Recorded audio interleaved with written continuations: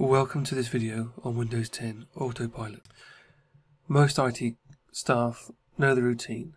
You buy the laptops, they ship to your offices, you image them, you send them out, the user enrolls. This can take a lot of time, a lot of tools, and a lot of effort.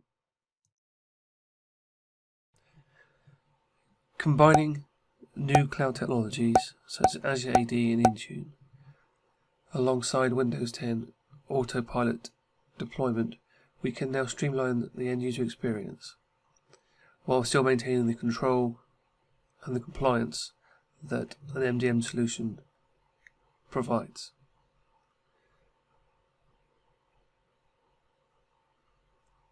We can now deliver the end device directly from the OEM to the end user, allowing for a greater client experience. So what experience does the user get?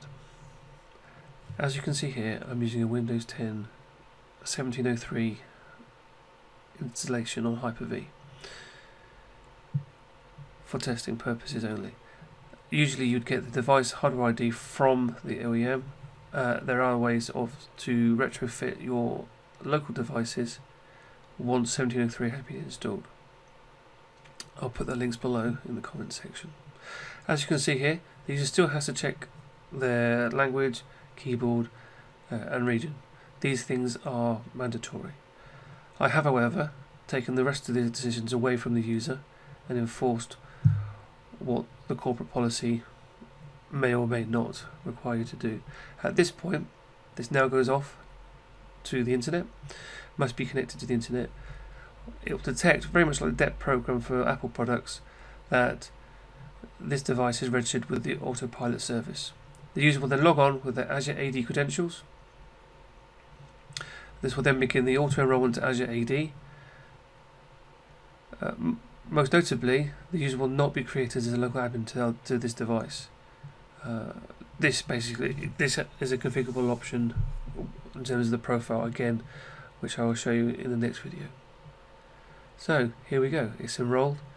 In the background, Intune or AirWatch or Mobile Iron, you can choose which devices MDM solution you can use.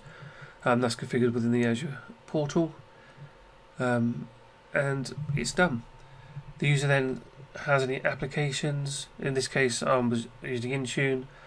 This is now bringing the policies down that would configure the desktop, install Office, etc., etc.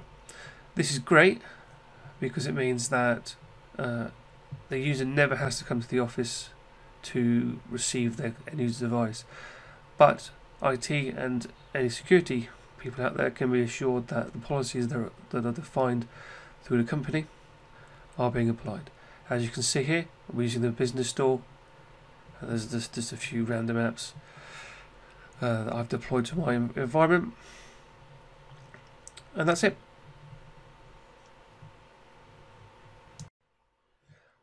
So as you can see here, I'm logged in with my Azure AD credentials, so any policies applied to my account will become and be enforced. So if you like this video, please comment down below. If you have any questions, again, please add a comment. Positive, negative, I'm still learning on this, but please subscribe if you wish to do so.